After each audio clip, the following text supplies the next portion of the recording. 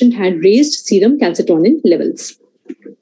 The aspirate was cellular, and it showed these cohesive and discohesive spindle cell fragments. The nuclei, as seen on the pap stain smear, showed stipple chromatin. That means there was a fine and coarse chromatin admixed. There was abrupt nuclear pleomorphism, as highlighted by these arrows. So what we saw was a sudden large nucleus amongst monomorphic nuclei of the tumor cells. Amyloid and cytoplasmic granularity were, however, not seen.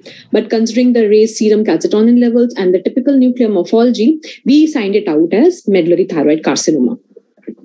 This was later on confirmed on histopathology too, and the tumor showed a predominant population of spindle cells. Medullary thyroid carcinomas typically yield cellular aspirates. These cells can be singly distributed, can be present as discohesive clusters or as syncytia. The tumor cells may be plasmacytoid, polygonal, small, round, or spindle-shaped. The cellular features include presence of granular salt and pepper or stipple chromatin, bi- and multinucleation. There is presence of abrupt nuclear pleomorphism and granular cytoplasm. This cytoplasmic granularity on MGG stain smears appears like metachromatic granules, as seen over here. Amyloid, when present, is diagnostic of medullary thyroid carcinoma.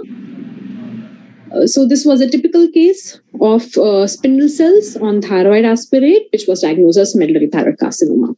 Let's see what else can show spindle cell on thyroid aspirate. So our case number 2 is that of an 18-year-old lady who presented with slowly progressive neck swelling of 1.5 years duration. Ultrasound neck revealed a 4.2 centimeter hypoechoic solid lesion involving the right thyroid lobe. The aspirate was very cellular, and the tumor cell was composed again of spindle cells, which were present as vascularized fragments, as papillae, as syncytia, and 3D fragments. Normal thyroid follicular cells could be seen and trapped within the lesion. Higher power showed the tumor cells to have wispy cytoplasm. The nucleochromatin was fine. The nuclei were hypochromatic, and many bare nuclei and smearing of the chromatin could also be identified. We were clueless as to what we are dealing with. And since the most common tumor in thyroid with spindle cells is that of a medullary thyroid carcinoma, we call this a spindle cell tumor with the possibility of medullary thyroid carcinoma. The clinicians subjected the patient to serum calcitonin level evaluation. However, that was normal, post which a resection of the tumor was done. So these are the images from the resection specimen, and you can see that thyroid was seen at the periphery. In other sections, it could be seen even within the tumor. The tumor was formed predominantly by these fusiform to spindle cells, which had scant cytoplasm. There was focal swirling. And at places, we saw these thick fibrous septa coursing through the tumor. In addition, there were few of these tubular structures which were surrounded by these cuboidal or low columnar epithelium appearing cells. Within this lumina of these was present this mucinous appearing material. We performed an extensive immunohistochemical panel. The tumor cells were negative for calcitonin, but pancytokeratin was positive in both the spindle cell and the epithelial components. Further immunohistochemistry revealed that the tumor cells were also positive for CK56, for P40, but were negative for TTF1. Thyroid transcription factor, that is TTF1, it highlighted just the normal and trapped thyroid follicular cells present within the tumor. In addition, mesenchymal marker, the smooth muscle actin, was also positive in the tumor cell. Hence, the possibility was that of a biphasic tumor, but the tumor cell was negative for MYC2 and BCL2, and a diagnosis of settle or spindle epithelial tumor with thymus-like elements was given. This tumor and with its features was published in the journal Cytopathology. These tumors are typically low grade. They involve young patients. They are biphasic as seen in this case, and they show an admixture of epithelial and spindle tumor cell components. We retrospectively analyzed the cytology aspirate smears, and we found that we could actually see the tubular structures were present even on the aspirates. So there were these tumor cells which were present around this basement membrane-like material, seen both on Papa-Nicolau as well as on MGG stain smears.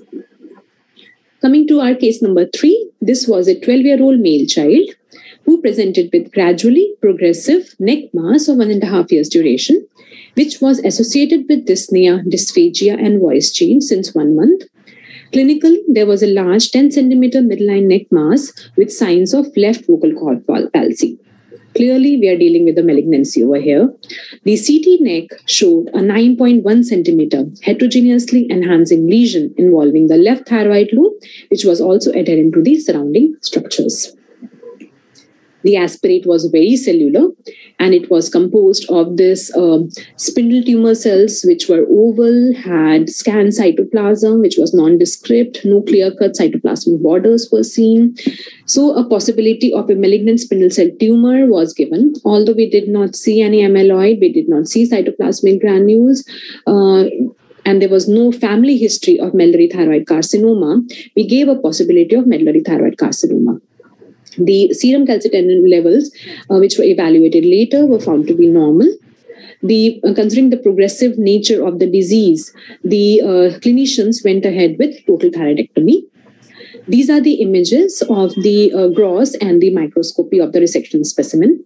On gross, you can see a fleshy tumor which replaced the entire specimen. The thyroid gland was markedly distorted, and the tumor was also involving the adjoining skeletal muscles. Microscopically, there was a spindle cell tumor which was hypercellular, blue-looking, scanned cytoplasm. The tumor cells were oval to spindle. The cells were negative for pancytokeratin, but few tubular structures were highlighted by pancytokeratin as well as by CK7. The spindle cell, I'll again repeat, were negative for cytokeratin. EMA or epithelial membrane antigen was positive in the spindle cells. They were also positive for MYC2 as well as BCL2. Hence, a possibility of a synovial sarcoma was considered, but thyroid as a primary for synovial sarcoma is extremely rare. Hence, we needed a confirmation of the diagnosis. We then subsequently went ahead and performed fluorescent in situ hybridization. The tumor was actually positive for translocation X18, thus confirming or clinching the diagnosis of synovial sarcoma. This case was also published in the Cytopathology journal in the year 2018. On reanalysis of the cytology smears, we could find few vague glandular structures in the aspirate. In fact, some of these cells appeared more polygonal or epithelioid as compared to the spindle cells, which compose the predominant population of the aspiration. Case number 4 is that of a 61-year-old lady who presented with a left neck mass infiltrating the adjoining neck muscles. There was a history of rapid increase in size of the tumor 2 months back. So I'm sure you must have at least made a clinical diagnosis, and let's see what we see on cyto and histopathology. So this was a hypocellular aspirate, as there was a lot of necrosis in the background. There were only few viable cells which were present either singly distributed or as these discohesive clusters. The cells were spindle, they were pleomorphic, few polygonal cells were also seen, but there was nothing specific. It was more like a malignant spindle cell tumor. So considering the age of the patient and the clinical scenario, a possibility of anaplastic thyroid carcinoma was considered. This was later on confirmed on TrueCut biopsy. Anaplastic thyroid carcinomas typically present with singly distributed cells, discohesive clusters, necrosis, and tumor diathesis. They have a neutrophil-rich infiltrate, which can help in clinching the diagnosis in the appropriate scenario. The cells show marked nuclear and cellular pleomorphism. Bizarre forms are there. There is hyperchromasia, bi- and multinucleation, and high nuclear to cytoplasmic ratio. My case number 5 is that of a 31-year-old lady who presented with recurrent neck swelling. Previous history of total thyroidectomy is there, which was performed in 2018. Currently, MRI neck revealed a relatively well-defined, enhancing, irregular soft tissue lesion measuring 5.4 centimeter in maximum dimension, involving the left cervical region. It was encasing the left carotid artery and compressing the internal jugular vein. Inferiorly, it was extending into posterior mediastinum, anteriorly into the subcutis, and laterally into the left parapharyngeal, and superiorly into the submandibular spaces. The aspirates were moderately cellular and was composed of these spindle cells, which were embedded within these stromal fragments. So if you see, these stromal fragments are actually are hypocellular and collagenous in appearance. In fact, this particular fragment does not have any cellularity. At the periphery, you can see some spindle cells with some inflammatory cells. MGG stain smears again show these magenta colored stromal fragments, some inflammatory cells, and within the magenta colored stromal fragments, you can see these lesional cells which appear spindle, but there was not much atypia. The chromatin was fine, and hence a diagnosis of a low-grade spindle cell lesion was given, as there was no mitotic activity or necrosis in the background. The true-cut biopsy was received, which showed a spindle cell lesion. As there was less tissue in the block, what we did was we retrieved the 2018 resection specimen slides. This was the gross of that particular specimen, which showed that the entire thyroid was replaced by this particular tumor, which is gray-white in appearance. Microscopically, it was seen that this lesion is infiltrating between the normal thyroid follicles and entrapping the follicles on the way. The nuclei are low grade. There is collagenous matrix, wavy matrix in between, and there is lack of hyperchromasia. Only an occasional mitotic figure was seen. So we again performed an extensive immunohistochemistry panel, and the tumor cells were found to be positive for smooth muscle actin, desmin, and showed nuclear reactivity with beta-catenin, thus clinching the diagnosis of, you all must have guessed it, and it's right, thyroid fibromatosis.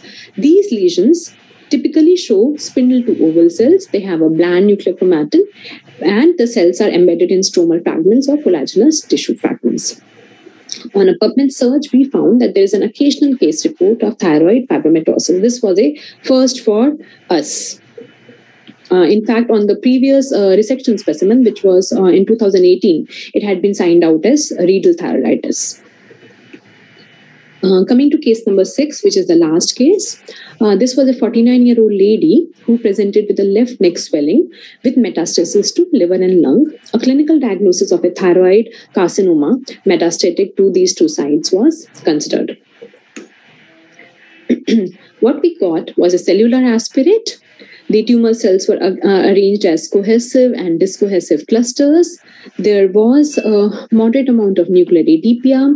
Cytoplasm was nondescript, and the cytoplasmic borders were not clearly demarcated. It was more like a syncytium of cells at places, and we even found normal thyroid, which was intimately admixed with the tumor cell component.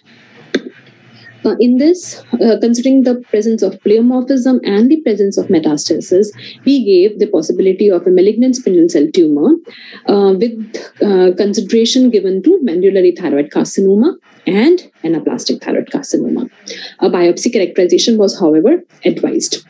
The clinicians went ahead with taking the biopsy from the metastatic site in the liver, which showed a similar spindle cell tumor, which was cellular. The nuclei were blunt-ended, and on immunohistochemistry, these were immunopositive for smooth muscle actin and desmin. Now, considering the possibility of a primary leiomyosarcoma in thyroid was very difficult. So we probed the clinician, and the patient was called, and it was found that she did have a history of total abdominal hysterectomy done 2 years back. Although no records were available, the final diagnosis was given as to that of a metastatic leiomyosarcoma. On a PubMed search, we found a similar case report, which has been recently published. So this was the case of a 64-year-old lady who presented with anterior neck swelling. There was history of surgery done for uterine leiomyosarcoma 4 years back, which on FNA on FNA of the thyroid swelling, a possibility of anaplastic thyroid carcinoma had been suggested, as was also done in the current case under discussion. Another case published in 2010 was that of an 86-year-old lady who presented with right thyroid swelling with history of pelvic soft tissue tumor excision. In this, on the FNA from thyroid swelling, again, a spindle cell lesion was seen.